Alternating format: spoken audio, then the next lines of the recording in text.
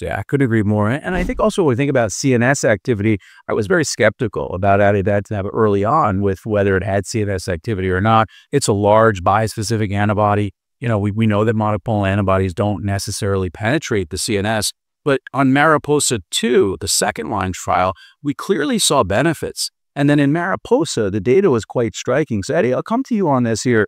The CNS efficacy for Ami-Laz, PFS, intracranial PFS, was quite impressive. There was a doubling at 3 years of patients who were intracranial progression-free for those receiving Amivantamab and Lazertinib versus those receiving Osimertinib.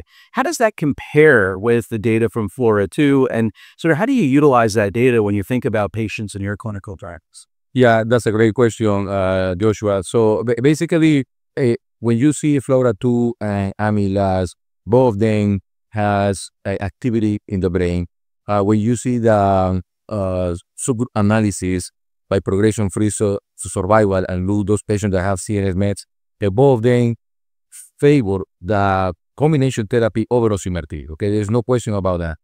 But when we are going to talk about intracranial PFS, the advantage goes to the Mariposa trial, how the study was designed, because it's the only study that we have in non-small cell lung cancer prospective analysis in which every patient had MRI rigorous done.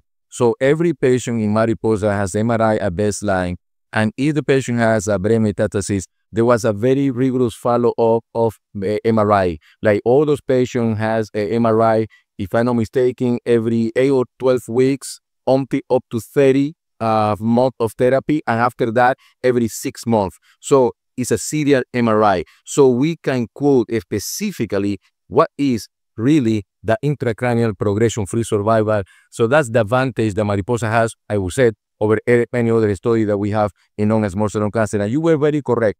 So at 3 years, all those patients in that analysis that has brain mets, when you compare Ami-Laz versus Osimertinib, 36% of the patients, they do not have any progression in the brain versus 18% only for that group that were on Osimertinib. Another thing I want to call attention is on the curve of this intracranial PFS. We know that a median PFS of Ami-Laz is 23.7 months. You can use 2 years, 24 months. After that, all those patients were out of any Ami-Laz, and the curve started to separate when you see this intracranial PFS between Ami-Laz versus Osimertinib. Why is that? And then you start to see a little plateau, but it's very interesting. So again, Joshua and my colleagues, yeah, in this regard, on intracranial PFS, we can clearly, precisely say what is really the PFS. Because you can have a patient with no brain mets, okay, and then the patient develops some symptoms. How long the patient has had these brain mets developing in the brain? Or vice versa. You can have a patient with brain mets, you give an active therapy, patient go asymptomatic, but if you don't follow the patient, like we did in Mariposa, how can you talk about intracranial PFS? So again, the advantage goes on Mariposa just based on the design of the trial. Yeah, I agree with you. I think the PFS curve for intracranial PFS for Amivantamab and Lazertinib does seem to sort of plateau. Eric, your thoughts on, is that driving the overall survival? And, you know, how important is CNS coverage and activity in your clinical practice? Yeah, I think CNS coverage and really thinking about that concern is of the utmost importance, especially for patients with EGFR-positive disease. I will really echo what Eddie has said about the Mariposa study design. I really appreciate that we get those granular details with serial mandated brain MRIs. That's the way that studies should be done in space. There's a really nice study that just came out a few months ago around NSK where they looked at what is the incidence of development of CNS disease, the patients that have EGFR-positive disease at a single institution. It was NSK. And what they saw was at 5 years or by 5 years, 54% of patients on Osimertinib, 54% of patients are going to have CNS disease, and 12% with LMD. So this is a very clear need for our patients. When they do develop CNS disease, can have a real impact on their quality of life.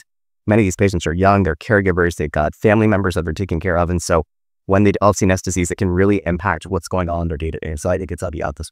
Yeah, that's a great point. I mean, the two things for me that really worry me when I meet an EGFR mutation patient, especially thinking about historically, third generation EGFR TKI alone, is the CNS LMD, leptomeningeal disease, but also histologic transformation. And I think with Amivantamab and Lazertinib, maybe we're starting to see a change in the biology. We don't have prospective data on decreased rates of small cell transformation, but, you know, it is interesting to start to think about, we need to have better therapeutic options for our patients that do truly change the biology of the disease.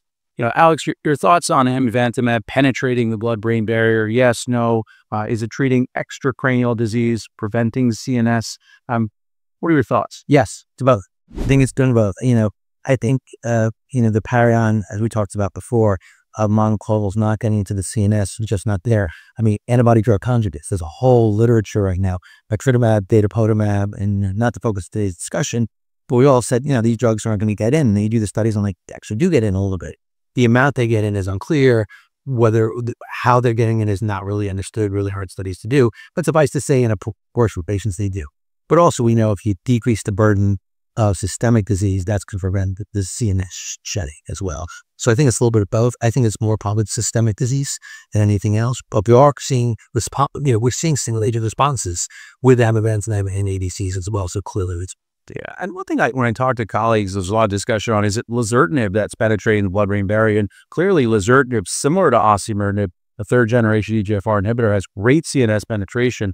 But when you look at the subset analyses of patients with CNS metastases on the Mariposa trial, and you look at Ami-Laz versus Osi alone is only 13 months median progression-free survival in patients who have CNS metastases. So clearly, amivantamab is building upon lazertinib in this patient population. So, there is an improvement both in PFS and overall survival for both amivantamab and lazertinib, as well as we said FLAURA2 for osimertinib chemo.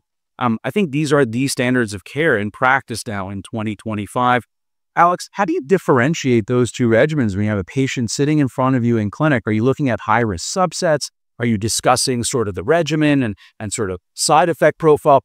How does your discussion, what does it look like in your practice? So it's a complicated discussion. And, as much as we want to do shared decision-making, it's a little bit of a poor term, because at the end of the day, when your plumber comes in and then gives you, which water heater do you want to put in, you're really relying on their expertise. So yes, it's shared decision-making, and it's hard. I try and get a sense of what they want when they walk in the door. How I just saw somebody the other day, and it was clear, and she made it clear to me that she really wanted just quality of life and less time in the doctor's office, and that was an easy decision. So you have to have that sense and then kind of tailor to what they want. It'll get a lot easier once we get the sub-Q Ami, and we're going to talk a lot about pulmonary then in a few minutes, because a lot of that is time in the clinic, time spent, in doing that, and that'll make that part a whole lot easier. But it's a little bit of shared decision-making, talking about what they want, what their side effects are, how they view it as well.